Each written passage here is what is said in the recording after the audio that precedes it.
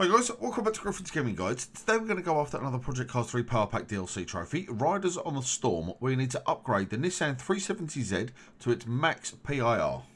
In order to unlock this trophy, you will need around 55,000 coins, which will be split into purchasing the 370Z from the showroom and then purchasing the upgrades to max out the car's PIR rating. The car is found under the Road E section, so purchase it and then go to your garage and select this car and choose the option to upgrade it. Now you will need to purchase the best component from each upgrade section, which will cost roughly 20 grand. And when the car reaches its maximum PIR rating of 687, your trophy will then unlock.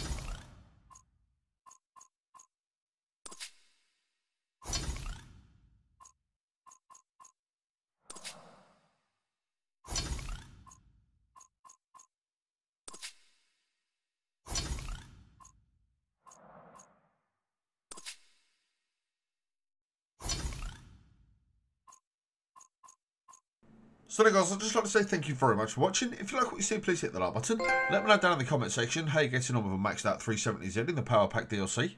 Please ensure you subscribe to Griffin's Gaming Guides. After you subscribe, please hit the notification bell so you don't miss out on any of our future Project Cars 3 Power Pack DLC content. I'll see you on the next one. Take care.